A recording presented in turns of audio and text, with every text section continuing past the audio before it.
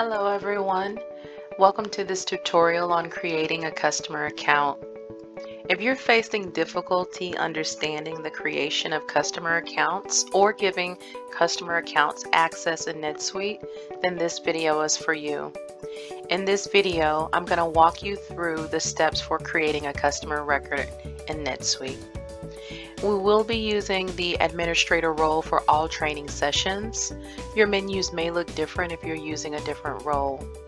Your role will need to have at least the create permission of the customer record, and also you'll need to have the appropriate permission to enable features on your account. Please contact your NetSuite administrator if you don't have the necessary access. Let's get started.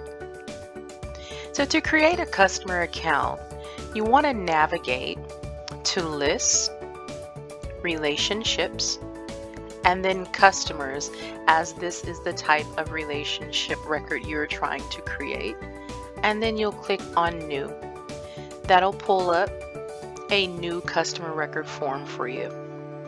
Now, before you go completing all of the missing fields and filling out the information that's needed to create that customer record, I want you to double check with your department lead or head and your administrator to ensure that you're using the appropriate form to create your customer. And I state this because some companies use custom forms, and so your customer form here